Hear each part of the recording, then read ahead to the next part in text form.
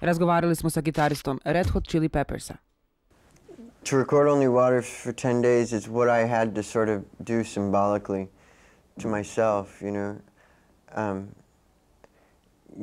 Imagining that my body was a tape recorder, I knew 3 years ago that I was going to have to record Only Water for 10 days in order to be able to make a record, because I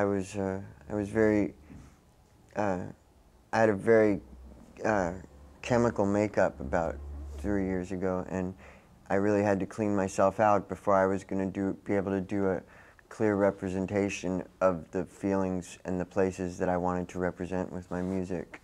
So that's you know, I mean, it's heavy when you're doing when you're performing on stage the way we perform, because we're pretty wild and we're pretty athletic sort of on stage. We jump around a lot and stuff. So our bodies are always really feeling it. We always really need that day off physically. But, you know, I'm always just sitting in the back of the bus playing guitar and sitting in hotel rooms playing guitar. And when you're practicing playing along with other music so much, it's a natural sort of byproduct of that you're going to write songs. You know? Electronic music for the last 3 years, I would say I probably listened to 70% electronic music or 80% electronic music. Most of what I listen to is all different types of electronic music, you know, from all different kinds of techno musics and German electronic music from the 70s, and, you know, German techno music, and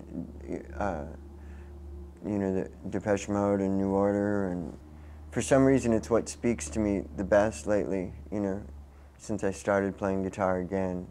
When we were making Californication, I actually had to, when we were first writing it, I had to make a rule for myself that I would only listen to electronic music at nighttime, and during the daytime I would only listen to music played by real instruments, because if I listened to electronic music and then I went to rehearsal, everything sounded so boring to me, you know.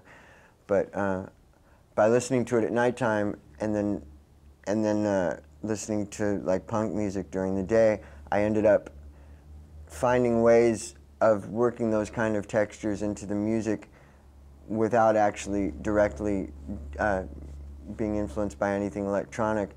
I think we were always we were kind of texturally trying to keep up with, like, at that time with like the trip hop music that, you know, we were listening to, like Portishead and Tricky and stuff. And I feel that a musician to keep getting better has to keep changing. And if you're constantly always referring to the same things, to me it just grows stale, you know. When I see people like, you know, somebody who thinks like maybe when they started out they just thought Cream was the greatest thing in the world, and then they keep playing but they just keep being only influenced by Cream, and they keep thinking that that was the end of the world. Or somebody thinks that, you know, earlier you have somebody who might think that, like, you know, Jerry Lee Lewis was the greatest thing in the world.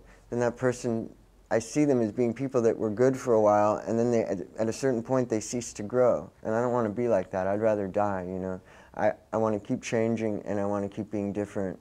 And to do that, I have to be open to as many different kinds of musics as I can get my hands on. You know, T-Rex and David Bowie, they'll always be at the soul and the heart of what I do, but, you know, but to find new ways of being able to express those feelings, I feel it's the job of a musician, you know, who's going into the new millennium, you know.